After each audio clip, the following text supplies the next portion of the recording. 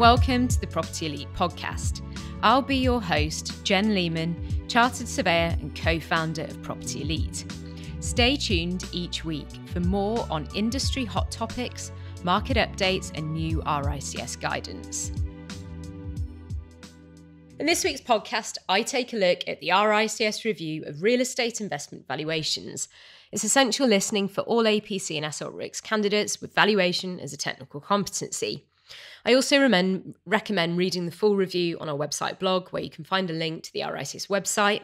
This provides really helpful context and further detail into how the valuation industry is changing in 2022 and beyond. The RICS Standards and Regulation Board commissioned the review to future-proof the valuation of assets for investment purposes as a result of market changes, the impact of COVID-19, and structural shifts in occupier and investment demand. The review was led by Peter Pereira-Gray, who is the Managing Partner and Chief Executive Officer of the Investment Division of the Wellcome Trust. He has over 35 years' experience in the property investment sector.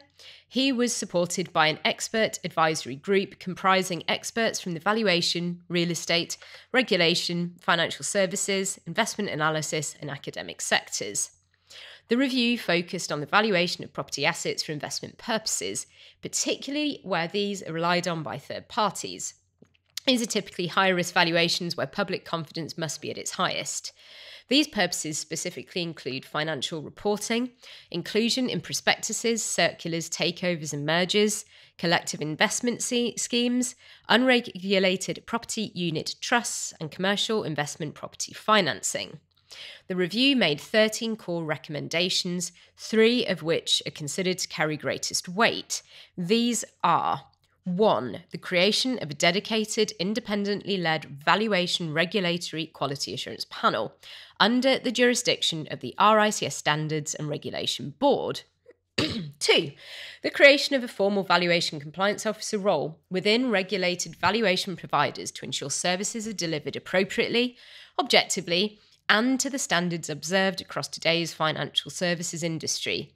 This role is envisioned to provide a robust foundation for full accountability and responsibility of valuation firms to their clients and to the Valuation Regulatory Quality Assurance Panel, particularly where multidisciplinary services are provided to clients. And 3. The need for further specific RICS guidance to clarify RICS's expectations around the culture and behaviours expected of RICS professionals in the pursuance of valuation activities. In full, there were 13 recommendations, which I'll talk you through now. Recommendation 1. Commissioning and receiving valuation reports. RICS should work with appropriate stakeholders in standardising governance arrangements for commissioning and receiving valuation reports for high-risk and regulated valuations. 2. Valuation and advisory activities. Valuers, with the support of RICS, should ensure that the separation of valuation from advisory activities within firms is consistently applied in respect to the use of valuation data and instructions. 3. Rotation. RICS should develop a time-specific mandatory procurement and rotation process for valuers. 4. Compliance role. RICS should build on its existing RICS responsible principal obligation by developing a valuation compliance officer role to specifically cover valuation process and conduct. 5. Raising concerns.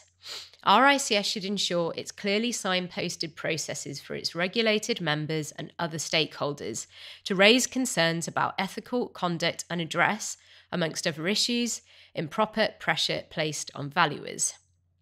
6. Quality Assurance Panel. RICS should create a dedicated, independently led valuation regulatory quality assurance panel under the jurisdiction of the RICS Standards and Regulation Board. 7. Valuation Audit Trail. The Red Book should include further standards around the conduct and recording of valuation instructions and meetings between client and valuer. 8. Analytical Approaches 1. Discounted Cash Flow, DCF. The valuation profession should incorporate the use of DCF as the principal model applied in preparing property investment valuations. 8. Analytical Approaches 2. Advanced Analytics. RICS should improve the knowledge and application of valuers in respect of advanced analytical techniques.